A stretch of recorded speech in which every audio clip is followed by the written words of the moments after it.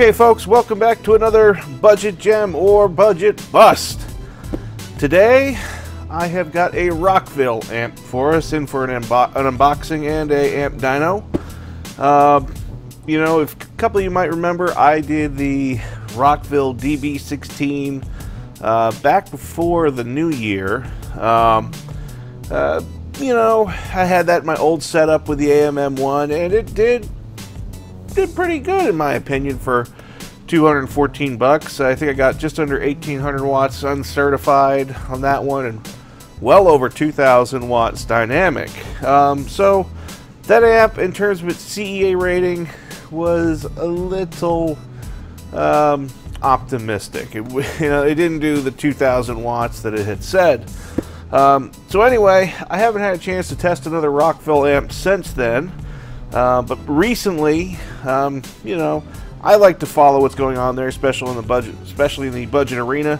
And Rockville was out there and they're promoting their DB series of amps. And someone had asked them in one of their threads on Facebook, hey, you know, we should see an Amp Dyno of one of these. And they said, sure. And so I, of course, trolling the post, just put up quickly, well, my dyno is always available. And lo and behold, they contacted me almost immediately, and they sent me both this DB14 and a DB45, and they said, you know what, try them out in the dyno and then give them away. And so I was like, awesome. So some of you are going to have the ability of entering and doing a giveaway on this, but that's for later. For now, we're going to unbox this amp, and then we're going to, after we're done doing that and walking around it, we are going to strap this up to the trusty Amp Dyno and find out just how much power this DB14 actually has inside it. So let's just get right to it and let's unbox this bad boy. Okay, opening her up. First thing we got in here, we have an owner's manual and we have a burst sheet. Now, just like in the 16s, I question these burst sheets.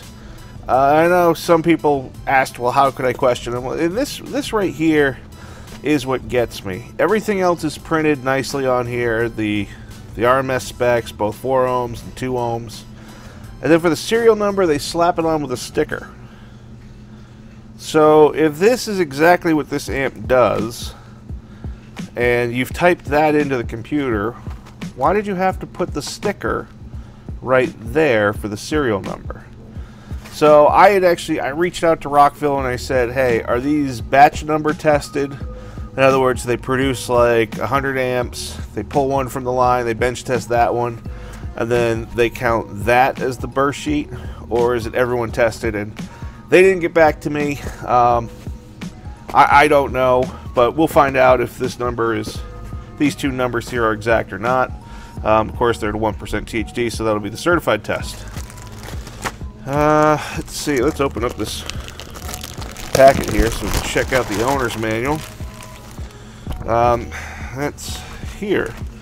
So let's see if we can get to some old specifications on power. This is a big manual here. Of course, there's a lot of DB series amps, so this is a one-size-fits-all manual. Alright, here we go. And of course, these are CEA rated. So there's the DB14 right here.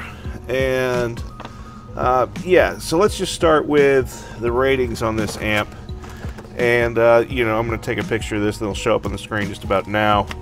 So these amps they've got 3 different ratings for the power, and you know, I talked about this back on the 16 video, and I'm not a fan of the 3 ratings, because inevitably 2 of the numbers are full of poop.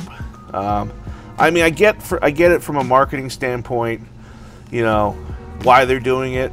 You know, they're trying to appeal to the different knowledge levels of people. So you have the peak rating, which this one peak is rated at 2400 watts by 1 at 1 ohm, or 1200 watts, or I'm sorry, 4000 watts by 1 at 2 ohms, That's the peak number. That's if you, as they put it, if you believe in the boss numbers, that's boss numbers. Then they have the RMS numbers, which they had equated, like if you're looking at like a sound stream or one of those, kind of, budget level amps. Then the number is 1200 and 2000, which, they say, well, it's double what the CEA number. The CEA number, that's the real RMS number. And on this particular amp, it is 600 watts at 4 ohms and 1000 watts at 2 ohms. That's all at 1% THD. Now, again, I'm not a fan of that RMS number being the fake number, because oftentimes I've had to correct a lot of people on like the Facebook groups and all this other stuff. They're saying, "How about the 2000 watt Rockville?" And you're like, "Well, which one?" They say the 14. It's like, well, the 14 is the 1000 watt one, because the CEA number is what you want. So, and again, I know they say, well, it's Soundstream. Soundstream is pretty close to accurate numbers on their RMS numbers. They're optimistic, but they're not half. Power Acoustic is half, if not less than half. So anyway, that's me on my soapbox. It does require a 100 amp fuse, and yeah, so that's it there. You have your warranty card, etc. What else we got in the box? Oh, we got some Allen keys and some screws. Fantastic.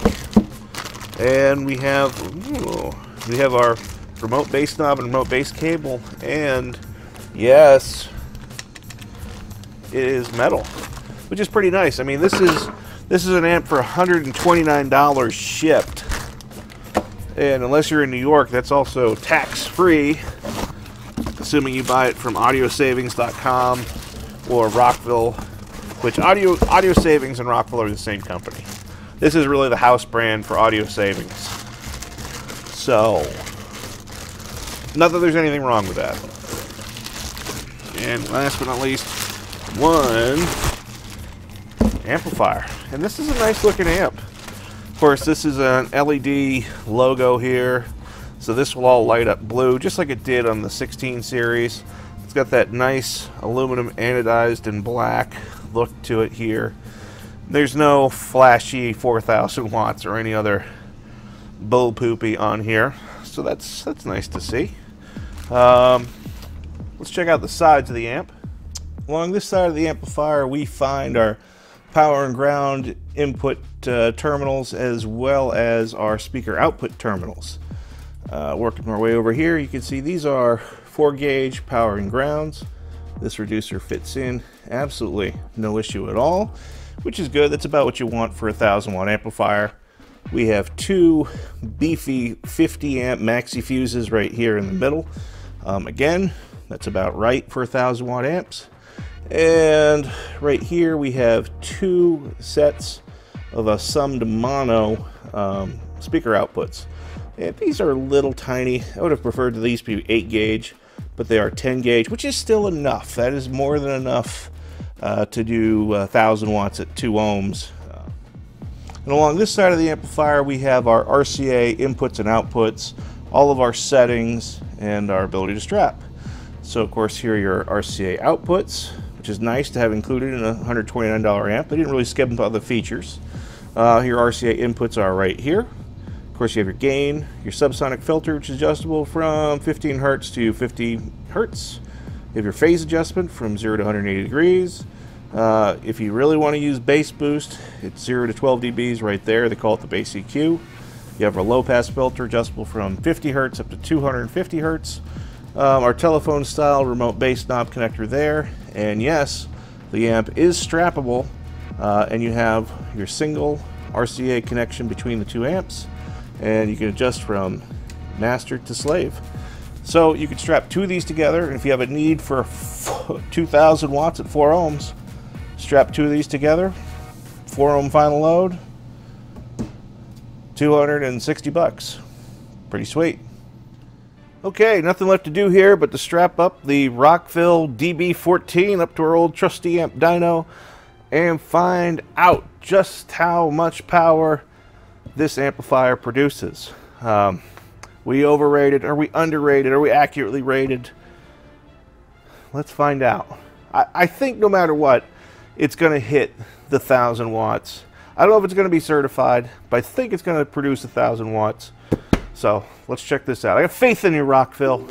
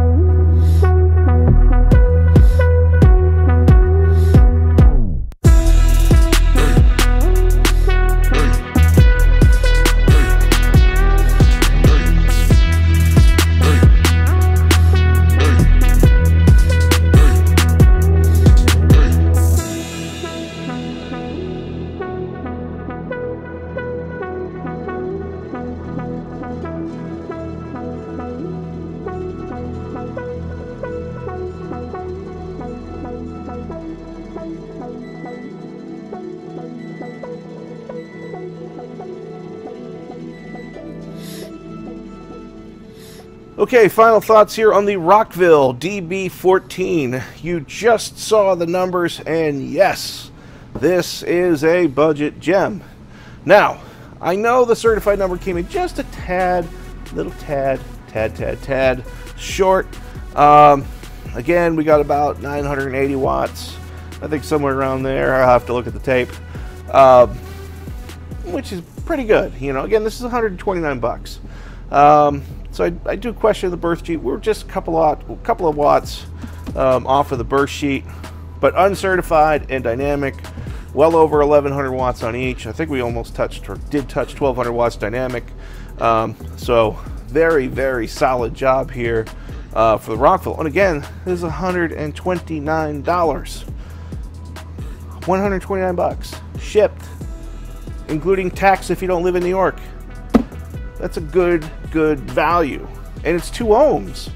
I mean, that's the thing. A lot of these 1,000 watt amps now, you got to be at 1 ohm. So it means you're either got to buy one single DVC 2 ohm sub, or you got to buy a pair of dual 4s. Here, you could buy a pair of dual 2 amps or DVC 2 ohm subs. You get a pair of those, or you can get a single DVC 4. So very nice wiring options you get with one of these. It was fairly efficient, and it's a nice value. So very nice job, Rockville. Definitely a budget gem. And the best part about this is we're going to give away this exact amp, and I am even going to sign it. So for you guys that are going to the person that wins this, you're not going to be putting it on eBay unless you have to explain what that signature is. So we'll probably announce the details of the giveaway here in the next week or two, and it'll probably be part of the DB45 video, and then we're going to give both of those amps away. So stay tuned to the channel, make sure you subscribe, and great job, Rockville. I've got more amps to test, including that DB45. I'll see you next time.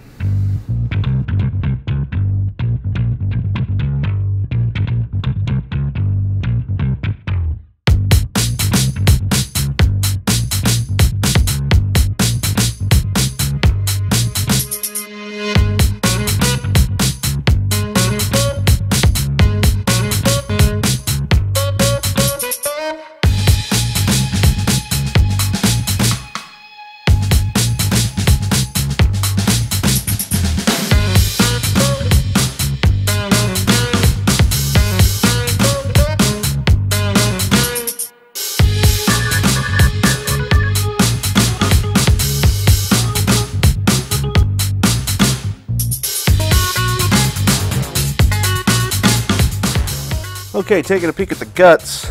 Before I pop in here, let me just say, here's one thing that did bug me a little bit on this amp, and this is just me being anal on here. These plastic end caps, this, you know, it was like it was supposed to go over here. Once I pull it off, I can't get the back plate back down flush. So that's just me. There's really nothing, no harm from it. The guts here, yeah, I mean, everything looks, you know, well laid out and well designed in here. The caps they're nothing fantastic of a brand. They're just called Cap Cop. So I guess these are the police of these large capacitors here. There are 105-degree caps. Let's see if I can get a little quick detail in there. Yeah, 2200 ultra farad in there as well. So they're pretty decent caps. Yeah, same thing there. Is it Cap Top or Cap Cop? Either way. Anyway, only thing I do see as an issue in here is these toroids here are not very well seated. You can see I can kind of jiggle these with my finger, which when you're thumping away, you know, with 1,000 watts RMS in your system, if you've mounted this to your box, it will vibrate it to death. I pointed out to Rockville, and they said they were going to get in touch with their build house and get these seated better. So hopefully that's not a problem going forward, but it is something I'd like to see. Again, if you're not mounting this to your box and you're not really vibrating this thing to death, or if you're using some type of vibration dampening material, that's not a big deal, but it's something that, you know, try to make these last a little longer. And you can also seat this better yourself, just throwing some silicone down along the base of these, and then you'll be okay. So